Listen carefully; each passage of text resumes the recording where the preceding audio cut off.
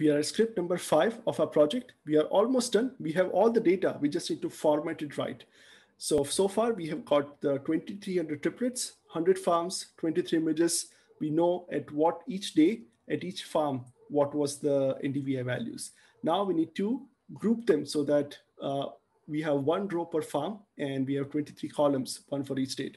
So to do this, there is a function that is widely used. You don't need to write it from scratch. You can just copy paste it. I'm going to explain what that function does. So this is a function which takes a table, which is a feature collection. It takes a row and a column ID. That means you are able to take the feature collection and format it in a way where you can select one key or one property to be the row values, another property to be the column values.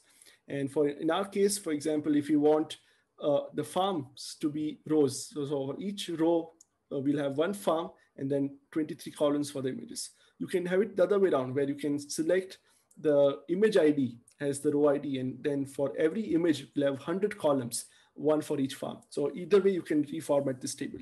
And what this does, the first part is it just goes and does a join where it finds the ID for the row ID and finds all the features which have the same row ID, groups them, and then the second part extracts the NDVI values and sets them as properties.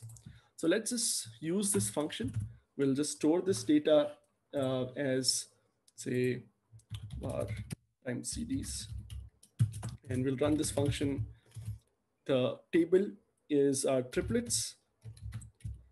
The row ID we want are farm IDs.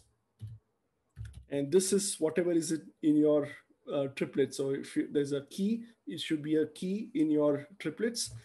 Here we have farm IDs as one of the keys. That will be the farm ID as one of the rows, a row for all the rows. And we have image ID as the column. And let's just print the first part, first element, and see how this function reformats our output.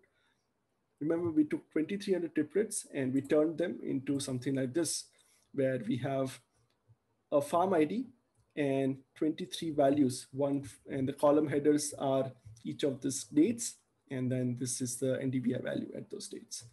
So this is the way to format it. You can change this order, give image ID and farm ID, and then you'll have, for every image, you'll have the different farm IDs, and you can reformat the table in any way you want. So now we are ready to export. We have this data. We'll just make a few minor tweaks and then export the data in the next script.